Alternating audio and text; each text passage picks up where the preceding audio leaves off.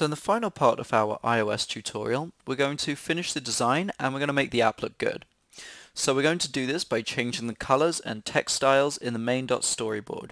Right now we just have a pretty simple basic layout, but now we want to add some pizzazz to it. And this is because it's important to make our app look visually appealing, otherwise no one's really going to want to use it, including us. So this is the final part of the iOS tutorial. So we're going to basically test our app and then make it look a little prettier, because right now we just have a very basic design layout that looks, let me just minimize that, a little like this. So it's the same Xamarin Studio setup here. I've just shrunk it down a bit so that we can see the phone emulator as well. So if we take our app and basically we'll go to the compound interest calculator.ios and we're just going to right click on that. So this is just up under solutions and it's the iOS one. I'm going to right click, scroll down to run with. We're going to go over to iPhone 5S. We're going to select that and it will basically build it and run our app in the iPhone 5S. So let's close that. So this is what it looks like right now.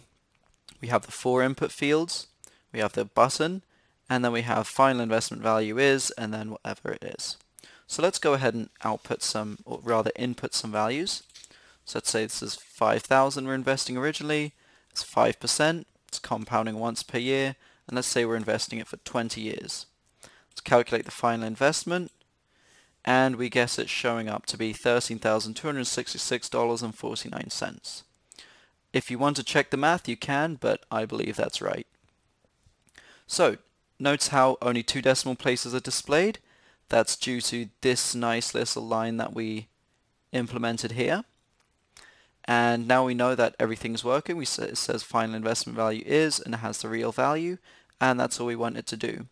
The only thing I want to change here is if I go to the print function, I want to just include the $sign. So I'm just going to add that in here just for the quotations. Otherwise we're good. We're going to save this, so Command S. We'll save that. I'm going to stop running this and let's make it look a little better. So if we go to main storyboard, and what we're going to do is I'm just going to expand this back because we no longer need to see the phone emulator, and open that up a little bit. Okay, so let's start with the background. So if we select the background by just clicking on anything that's not one of the fields, then we can go under properties and let's change the color. So we'll scroll down to where it says here background. Let's give it a different color. We'll scroll down to other and let's give it one of these green colors.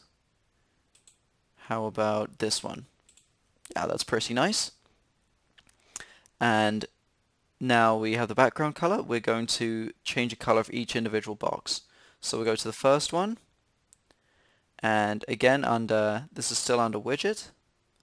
What we can do if we want to make sure that everything's in line is we can go to layout and we can change the width and the height. So let's just do, this is right now it's 31, let's just do 30. And the width will change to be 30 as well. Nope, that's not what we want. We want that to be, what's a good width? 260? Oh, you can't really see what's there, but right now it's at 260. Okay, and so we'll do the same for all of these. So this will be 30, this will be 260. And I'm just selecting each one in turn and just changing these values. It's 260 again. Let's have this 30 and 260. Okay, and this one I'm going to make a little bigger, so I'm going to say is 20 and 280. So again, this is all in this field right here, which is under view, under layout, in properties. And this one I'm going to say is 30 again. I'll give it the width again of 260. Now let's change the height of each because it's a little small. And in fact we can't because it is under a certain style that I don't really want. So what we're going to do is under each one, we're going to look under text field. First things first, we're going to center the text, but we'll deal with that later. And then we'll change the border style to this dotted one. Okay, so that just gets rid of the borders here. That way we can go back to layout and we can change the height. This is at 60 right now. Let's give it the height of 40 and let's see how that looks. That's a little better. So right now, let's give this, let's see. Do we want to, how far do we want to change it? Let's just leave it right there for now, and we'll just change the height. So again, we'll have to go to widget first, and we'll scroll to this, and back to layout, and we will just change the height to 40. That's what we had for principal investment, that was 40. It's going to be 40. Let's do the same for this. Again, under widget, it's going to be the border style, and 40. And the last one, and 40 for the height. Very good. So that's good. Let's in fact just change the height a little bit there. We can do that either manually through here, or we can just do it right here. And this, I'm not going to bother filling in the values. You can do that if you want, but I'm just going to increase the size here. Alright, in fact I'll make this a little smaller. Cool, so let's change the backgrounds of these because I don't want them to be invisible here. So we will go down to the background here, and what I'm going to do is I'm going to go do this light text color, and that will just change it to kind of a light green here. So it just does a lighter version of the background if we do that. And I'm going to do that for each one. Background's going to be light text. Same with this one. And same with this one. Whereas this one, I want to remain black. So let's go ahead and change the text. In fact, let's first change the button. So let's give this a different color. So we'll scroll down again and we'll go background. This time we'll choose a different color. So let's give this kind of a blue color. How does that look? Well, let's see. Not sure I'm loving that color, so let's change that. We'll give it something dark maybe. Yeah, that's a pretty good color. So let's just move this down a little bit. Perfect. And we'll move this up a tiny bit. Excellent. So that's looking pretty good so far. We'll change the text values of all of them now. And let's move this down a bit so that it's not overlapping the button. Excellent. So, first things we want to do is we'll want to scroll up to the text fields and we'll center them all. And then we're going to change the text. We're going to go under text field again. So I just selected font and I clicked on this T, and you go font and you select custom, and let's select Avenir next.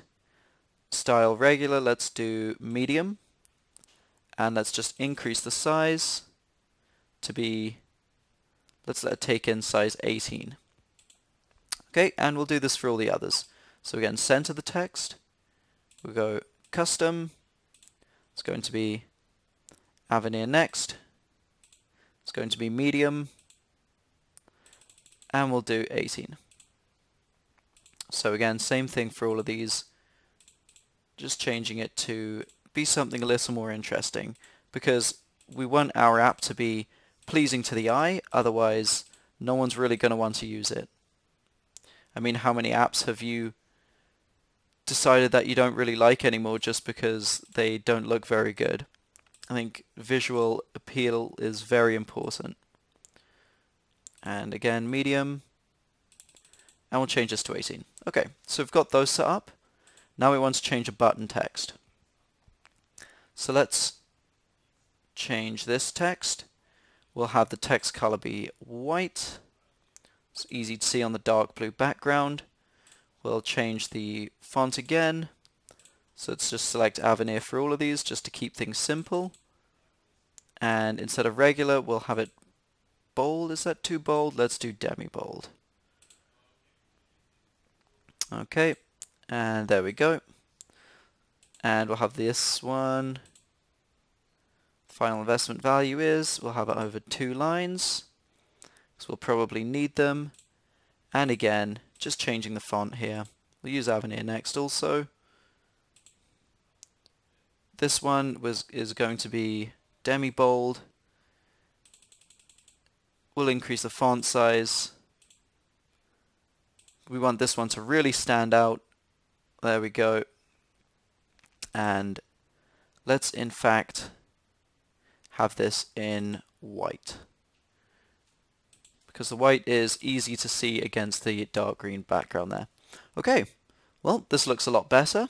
Let's save this and let's run our app again. So let's go to, again, we're going to go up here in solution. We're going to right click the iOS one. We'll do run with the iPhone 5S. And this is just building it. And yeah, this is what it should look like. It looks a lot better than what we had before. So just get rid of that. And we'll close that up a little bit.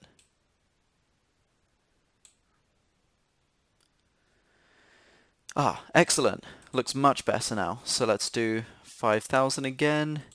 Interest, let's have 5% once a year. Number of years will be 20. And we'll calculate the final investment, and there we go. Beautiful. So that's the app in iOS, and we will take a look at building it in Android. In the final part of our iOS tutorial, we finished the design of our app and made it look good. So first we ran it just as it is and saw that it was pretty plain, so we decided to change it up, change the background colors, and change the text styles in the main.storyboard class to make it look good.